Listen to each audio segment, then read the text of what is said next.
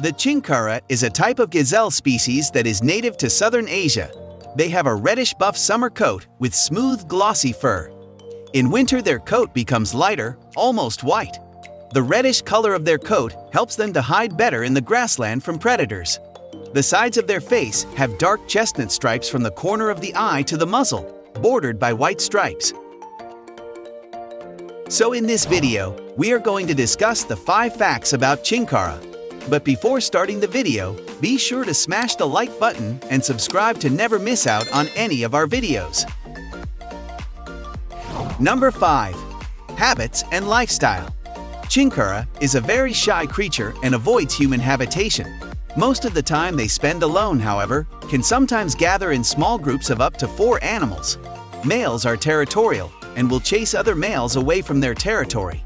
These gazelles are very agile.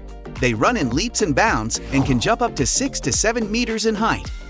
When feeling threatened, they will stamp their forefoot and produce a sneeze-like hiss through the nose.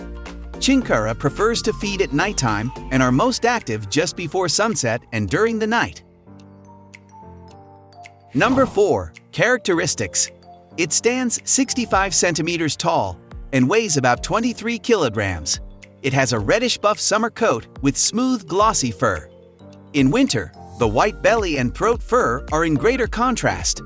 The sides of the face have dark chestnut stripes from the corner of the eye to the muzzle, bordered by white stripes. Its horns reach over 39 centimeters. Number 3. Diet and nutrition. Chinkara are herbivores. They feed on grasses, different leaves, and fruits. These gazelles can go without water for many days and can get fluids from plants they feed on and dew. Number 2. Chinkara live. Chinkara is native to Iran, Afghanistan, Pakistan, and India. They live in arid plains and hills, deserts, dry scrub, and light forests. They inhabit more than 80 protected areas in India. These gazelles inhabit the Caviar National Park. Number 1. Mating habits. Little is known about the mating system in Chinkara. During the breeding season, males compete with each other for females, which may suggest that these gazelles are polygynous. Chinkara breeds twice a year, in late August-October, and then again in March-April.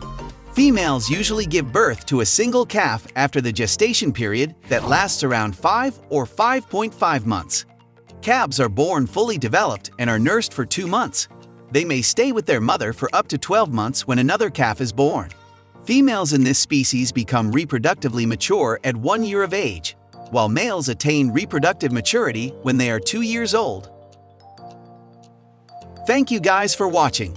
If you want more videos like this, make sure to like the video and hit subscribe button, and we'll see you in the next video.